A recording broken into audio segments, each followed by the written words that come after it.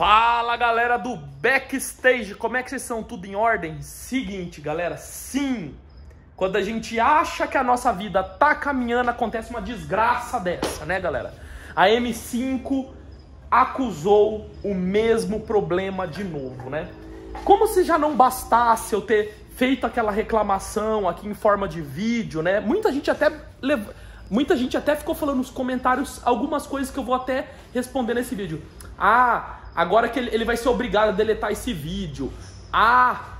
Ele nunca mais vai entrar na Raviera por conta desse vídeo. Não, galera. O que eu tava falando ali era uma expressão, né? Uma liberdade de expressão, falando e citando coisas que são certas, né? Como é que pode um carro desse valor, né?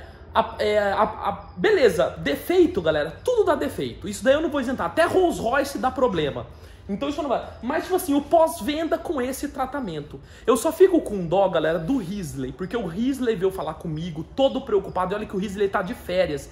Muita gente não viu ele na concessionária. O Risley nem atendeu ele. Não, galera. O Risley, ele tá de folga por conta da pandemia. Ele não tá indo lá trabalhar por conta da pandemia. Então, tipo assim, por isso que ele não tá lá. Mas mesmo ele não estando trabalhando, ele vendo isso aí, ele super atencioso veio falar comigo. Pô, deixa que eu te ajudo, não sei o quê. Eu falei, não, Risley, esquenta a cabeça.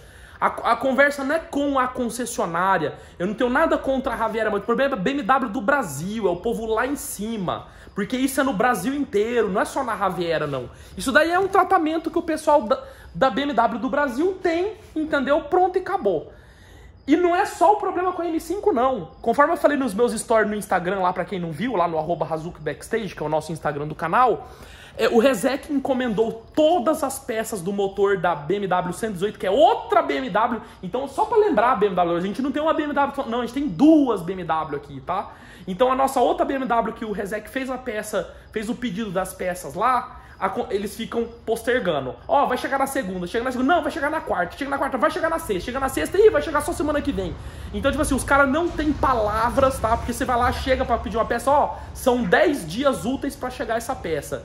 E, na verdade, demora o dobro, o triplo desse tempo que eles falam. Então, tipo assim, além do mais, além do pós-venda da BMW ser ruim, até o pós-venda de peça, eles não têm palavra quanto ao prazo das peças para vir. Por isso que a BMW tá lá, sem motor, atrapalhando a oficina do Resec, sendo que ele podia estar fazendo serviço em outro carro, entendeu? Sendo que esse já é um serviço demorado, mas não.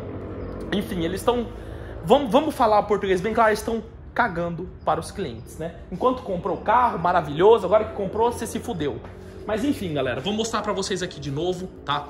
A nossa M5 tá aqui. Hoje foi um dia que a gente usou ela bastante, né? Porque a gente produziu conteúdo, eu fui até o autódromo com ela, o Locatelli andou nela, eu andei, fizemos lá um encontro, usamos o carro à vontade, mas sem abuso. Mas andamos e usamos o carro, né? Só pra esclarecer pra vocês, o carro, quando ele deu problema e eu parei ele na concessionária, ele tinha exatos 180 km no odômetro. Eu retirei o carro da concessionária com 200 exato. Voltem até no vídeo e vocês vão ver que ela estava com exatos 200 km. Eu vou pegar e vou abrir ela aqui agora, tá? Ela tá aqui parada. Eu vou abrir ela aqui agora e vocês vão ver que ela está, se eu não me engano, com 250 km. Ou seja, demorou aí 200 km para ela aparecer o mesmo erro, né? 250, ó. Olha, tá até exato, galera. Eu larguei ela com exatos 180, com exatos 200 eu tirei ela da concessionária e agora com exatos 250 km ela voltou a aparecer o erro. Vamos ver aqui, vamos ligar ela agora. Vamos ver se ela aparece o erro por um acaso. Olha lá. Olha lá, ó, aparece até no head-up display, ó. Aparece no head-up display, aparece aqui, ó. Pode seguir viagem, sistema de tração 4x4, né? E aí ele mostra aqui no painel de instrumentos, deixa eu abaixar o volume para não atrapalhar a gente, ó.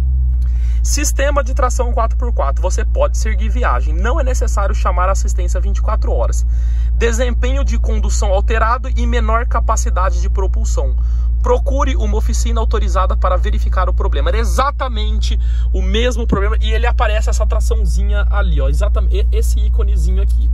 Bom, assim que apareceu agora de noite, galera. Eu acabei de estacionar ela aqui em casa. Assim que ela apareceu esse problema no carro do nada, sem acelerar nem nada, juro por Deus, eu queria estar filmando na hora pra mostrar. Ela apareceu isso aqui, eu falei, bom, apareceu esse problema, vou desligar os controles, vamos ver como é que tá a tração dela. E ela está 4x2 de novo, ela tá tração traseira. Então ela já apareceu esse erro, né? Deixa eu até vir aqui pra mostrar pra vocês, ó. Vamos aqui em car, né? Status do veículo, mensagem do check control. Tá aqui, ó, o problema no check control, né, que é o problema do 4x4 do carro. Então, o carro voltou a dar o problema do 4x4, tá, galera? Voltou a dar o problema do 4x4. O que eu posso fazer? Nada. Hoje é sexta-feira, tá? Na segunda-feira eu vou largar lá na concessionária de novo. Olha, o pessoal tá falando, mas o povo da concessionária vai virar a cara pra você. Eu tô nem aí, tá, galera? Eu tô nem aí mesmo se cara da concessionária vai virar a cara pra mim. Eu não quero saber, eu vou procurar os meus direitos, tá? É um carro muito novo, tá? Um carro que tá com 250 km rodados. Desconfiaram da gente até que passou em dinamô, não sei o que, e viram que não foi verdade, tá? E o carro continua dando o mesmo erro, tá, galera? Pra quem acha que a gente vai trocar de carro, isso aí é uma desculpa pra ele vender o carro. Não, vamos ficar com ela até o fim agora, tá? Muita gente no Instagram falando, vende essa porcaria, pega um RS7. Não. Podem ficar tranquilos que isso não vai acontecer. Nós vamos ficar com esse carro aqui mesmo. Agora eu quero ver até onde isso vai dar. Porque esse carro, galera, deve ter algum problema mecânico. Esse carro aqui, ele passou por um recall. Foi feito assim, ou recall, não sei como que o povo fala. Como é que fala isso aí? Recall. Então, sei lá, ela passou. Então, tipo assim, ó, já temos uma evidência. Esse carro passou por recall. Ela fez, era um negócio que derretia não sei o que do câmbio, lá o chicote do câmbio, já trocaram, beleza. O cara da concessionária falou que não tem nada a ver com o problema dela, mas é câmbio lá embaixo. Pra mim esse carro tem algum problema. Será que eu tô certo ou eu tô errado? Galera, eu tô com 2 amigos inscritos, porque é assim, beleza, viraram amigos, mas antes de ser meus amigos vocês eram inscritos. Então não adianta falar nada. Tá?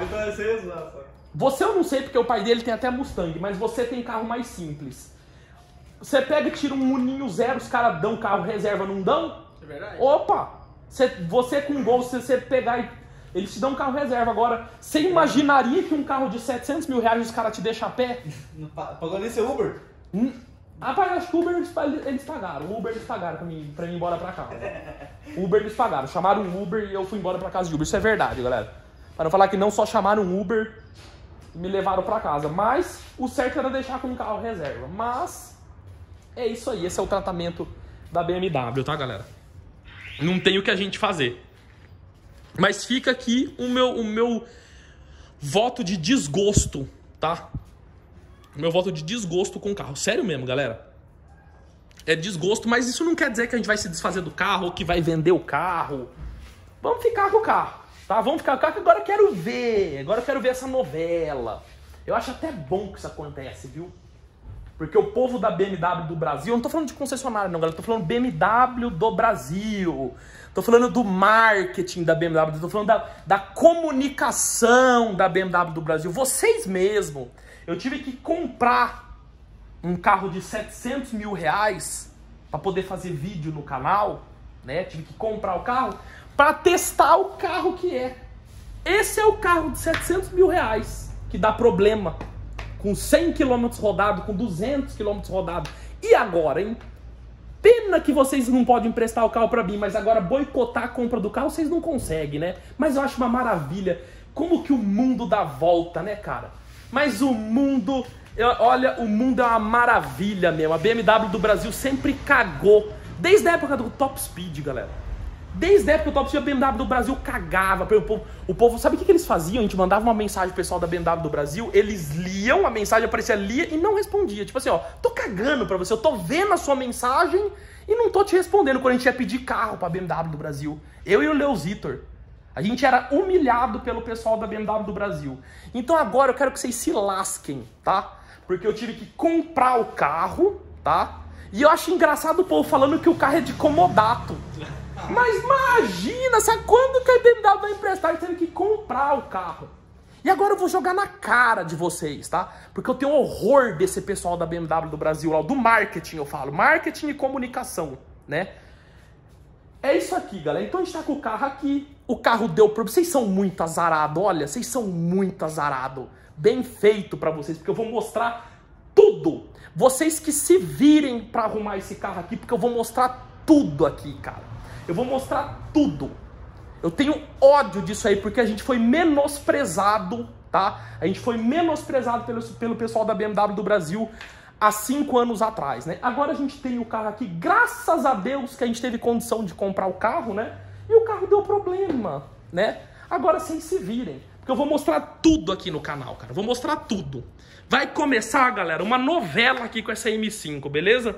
Carro novo, com plástico ainda e com problema, né? Esse que é o BMW, fechou?